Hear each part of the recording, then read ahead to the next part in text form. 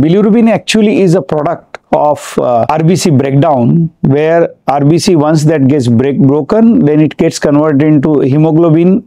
So out of hemoglobin, the heme fraction gets converted into biliverdin, and this biliverdin then goes into the liver along with albumin and gets conjugated and form a conjugated bilirubin.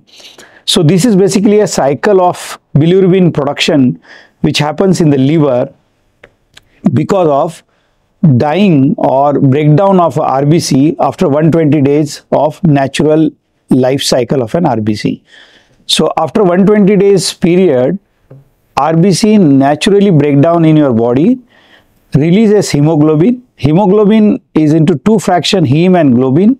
Heme gets divided, broken down into biliverdin, gets transported into the liver through the albumin, and then in the liver that helps, there the process of conjugation happens with the help of enzyme, and we have a conjugated bilirubin or direct bilirubin. So whenever we are seeing a liver function test, we see two fractions. One is a total bilirubin, and the second fraction is direct and indirect fraction, which actually combinedly gives you total bilirubin value. So why it is important to know bilirubin? Because there are certain disorders where the indirect bilirubin gets elevated, and there are certain disorders where direct bilirubin gets elevated.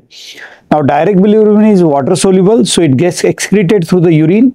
So whenever you do a urine examination in a patient of jaundice, if you see a bilirubin in the urine, so that means that the conjugated bilirubin is more produced and it is getting excreted through the urine.